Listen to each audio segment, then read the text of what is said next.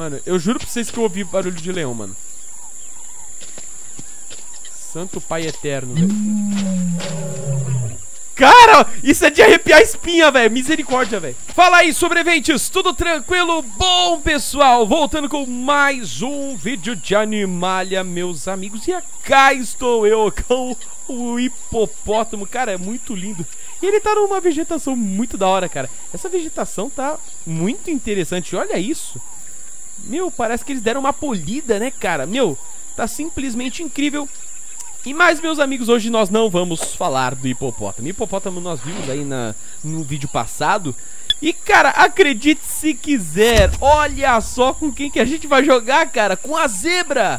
Sim, pessoal, eu avisei a vocês e nós batemos a meta. Cara, olha isso, cara, que lindo os detalhes da zebra. Eu já vou clicar aqui pra começar. Como clicar no Start? Olha isso, velho. Mano, olha só que sensacional, cara. Simplesmente maravilhoso o jeito com que ela mexe as orelhas. Ela fica mastigando, né? Você percebe que ela tá mastigando o capim, né? Fica mexendo a boca. Cara, simplesmente demais. A cauda dela, a maneira com que se movimenta, realmente muito legal. E olha só que legal, cara. Que legal, cara. Cara, muito, muito top, mano. Então, cá estamos nós com a zebra. Mais uma vez, eu quero agradecer a todos vocês que se empenharam em ajudar e tudo mais. E acaba fazendo com que o sonho de jogar o Animalia esteja cada vez mais próximo, meus amigos. Então realmente isso é muito bacana. Ainda existem algumas coisas ali a serem corrigidas, como por exemplo o próprio HUD. Vocês podem perceber que está o HUD da gazela, mas é claro que isso vai ser corrigido. Na verdade, isso é o de menos, né, cara? Porque nós já temos a zebra e isso é simplesmente incrível. Agora vamos dar uma andada e também ver o que a zebra pode fazer. Olha só, eu estou trotando, cara, o andar dela é muito bonito, né, cara? É simplesmente incrível o andar dela. Vamos dar uma corrida com ela, cara. Ah, mano, fala sério, olha isso, que top, mano. Ah, mano, olha só que top, velho. Nossa, não, eu vou correr em primeira pessoa, cara, tô nem vendo. Olha isso, mano, que demais. Cara, é muito top, cara. Muito top mesmo. Vamos dar uma parada aí, senhora. Isso, que maravilha. Ficar um pouquinho aqui na sombra, olha só que maravilha. E, meus amigos, vamos dar uma olhada no que ela pode fazer, né? Creio que esse botão aqui é o coice. Oh, não, não é o coice, é uma cabeçada? Ah, não, é uma mordida, velho. Nossa, que top, mano. É uma mordida e, claro, né, com o clique direito nós temos o coice. Então com o esquerdo a mordida e o direito o coice. Ah, Will, mas a zebra não morde. Ah, jovem, você que pensa. Ah, eu nunca vi ela morder. Jovem, vai por mim, ela morde. Ela não faz isso com os predadores. Com os predadores realmente elas usam o coice, né, pra afastar leões, criaturas que estão literalmente perseguindo e ficam na parte de trás. Mas a mordida, ela é usada pelas zebras entre as zebras. Não entendeu? Tá, é o seguinte. Imagine aí uma manada de zebras, certo?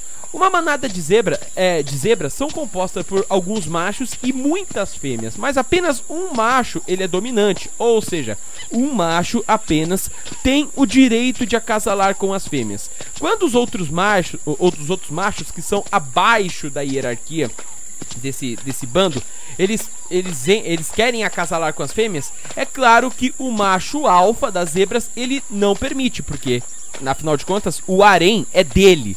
Então só ele tem o direito de acasalar. Então ele chega nesses outros machos pra brigar.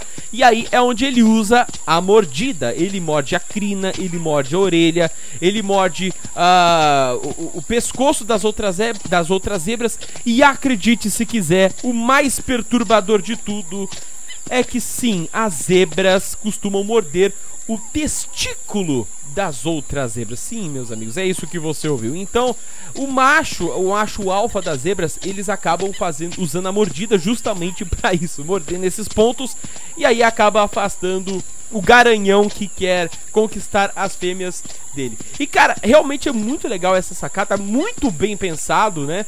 Não apenas ter o coice, que como eu falei, é o principal usado na defesa contra predadores, mas ter a mordida, que pode ser usado contra as outras zebras, cara. É realmente muito incrível. E olha só o som dela, mano. Olha só que top, mano. Cara, demais, velho. Cara, isso realmente é incrível, mano. Ó, Muito demais, né, mano?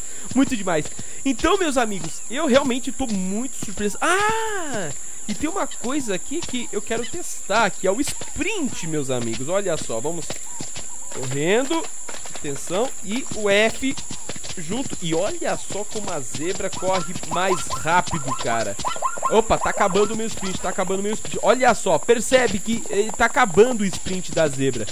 Mas realmente, acho que na hora de fugir de predadores, isso vai ser muito importante. E como eu falei pra vocês, meus amigos, vamos procurar um outro lugar. Aqui nós temos essa água aqui, ela tá toda amarelada, meu Deus do céu.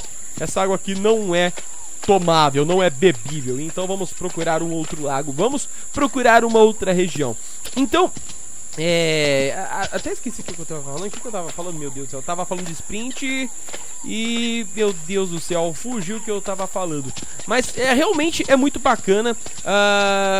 Existem algumas perguntas que são geradas sobre a galera, sobre o público que acompanha.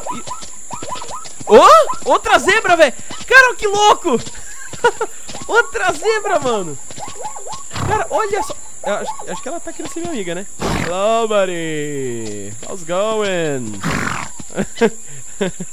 Muito top. Olha só. Ih, rapaz, ela tá dando coice, eu acho, velho. Olha lá, senhora.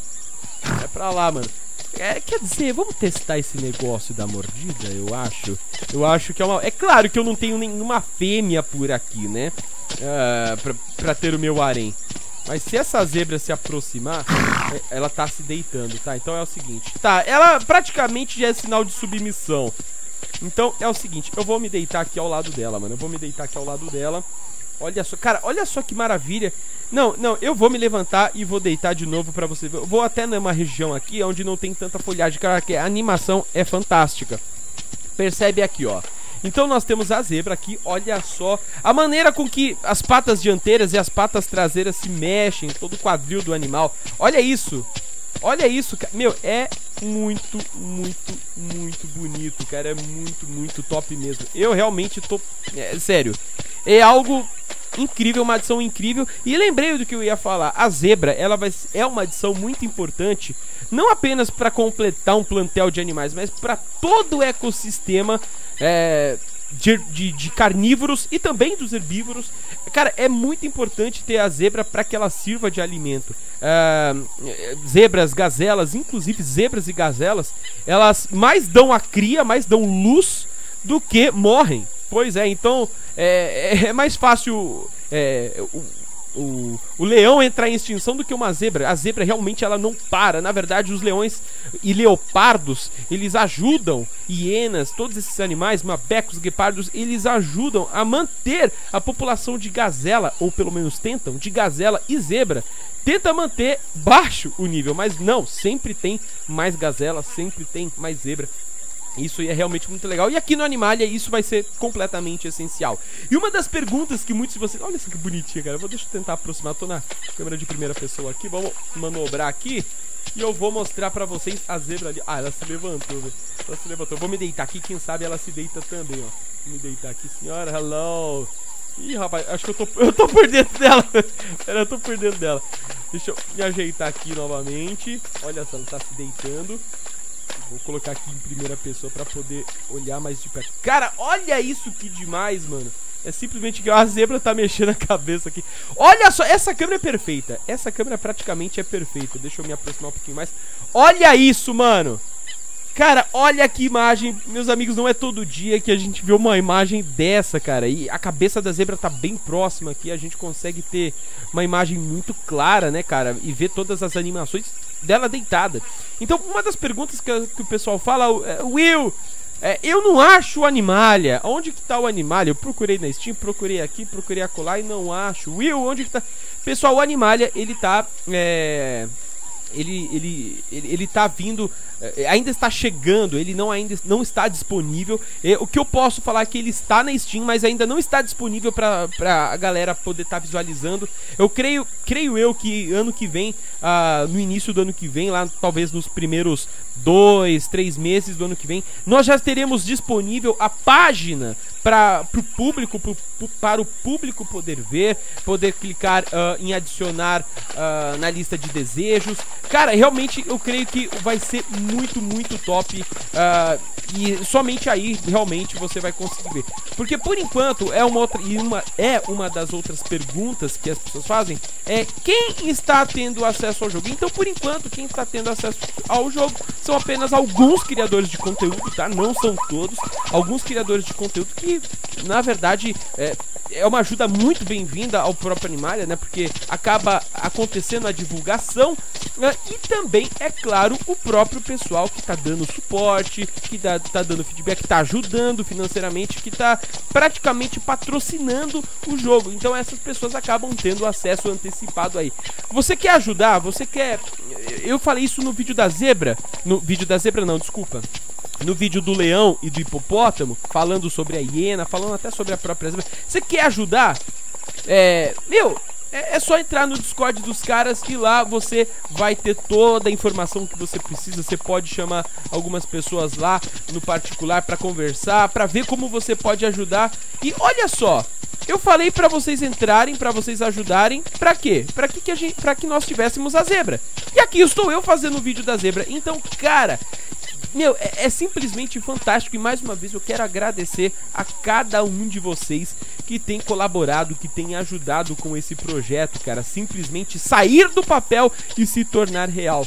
E cara, vamos dar uma olhada nesse... Olha só, cara, essa parte do mapa realmente eu não tinha visto. E olha só como a zebra, ela fica bonita. Será que eu carreguei um pouquinho minha estamina já, velho? Ah, sim, olha só. Olha só, cara. Olha que lindo a cena da zebra correndo aqui, cara. Meu, tá simplesmente incrível. E ela pode, inclusive, enquanto corre, dar o sprint, usar aqui o seu coice, que é o que acontece de verdade. A leoa vem, engata ali atrás da zebra, e aí a zebra vai lá e ó, tal, na leoa. Isso eu posso te dar certeza, pessoal, que muitas leoas acabam morrendo por conta disso. Se elas não desistem na primeira, elas acabam morrendo. Então, meus amigos, quando que o Animalia vai estar disponível? Então, ele vai estar disponível aí, é claro que ainda existem alguns animais, alguns predadores para chegar, como por exemplo a própria hiena, que novamente eu falo, ela estava disponível, mas aí ela tá passando por todo... Ela tá se embelezando, né? Como uma noiva, ela tá passando por todo o processo de remodelagem, sendo retrabalhada com mais calma, com mais carinho, e então nós teremos... quando o jogo tiver mais recheado de criaturas, nós teremos o Animalia já disponível. Novamente eu falo, talvez aí até a primeira metade de 2021 nós já tenhamos o Animalia já com todo mundo jogando. Certo, meus amigos? Mais uma vez eu quero agradecer a cada um de vocês que está apoiando esse jogo. Não se esqueça de deixar o like, de compartilhar e, é claro, de se inscrever no canal se você não é inscrito, pois a qualquer momento eu posso voltar com mais um vídeo de Animalia. Que a força esteja com você sempre. E cara, olha só. Pera, que a força esteja com você sempre. Caramba, velho. Ah, mano, na moral, velho, eu acho que eu tô entrando no... Não, eu acho que eu... Mano, eu juro pra vocês que eu ouvi barulho de leão, mano. Santo Pai Eterno, velho. Cara, isso é de arrepiar a espinha, velho. Misericórdia, velho. Cara, mano, eu tô... Mano, isso aqui é território de caça, na moral, velho. Eu vou me embrenhar aqui no mato, cara. Misericórdia, velho. Sai pra lá, Josué. Mano, olha só como a gente consegue ouvir o rugido do leão. Não, é sério. É porque, assim, o que acontece? O rugido do leão... Eu sempre usei o leão. Então, eu sempre rugi com o leão e não ouvi o rugido de um outro leão. Entendeu? Cara, eu não vou mentir pra você. Eu não vou mentir pra você que realmente eu tô bem. Ó, minha zebra já com medo, ó. Minha zebra já... Não vou mentir pra vocês que dá um gelo na espinha, cara.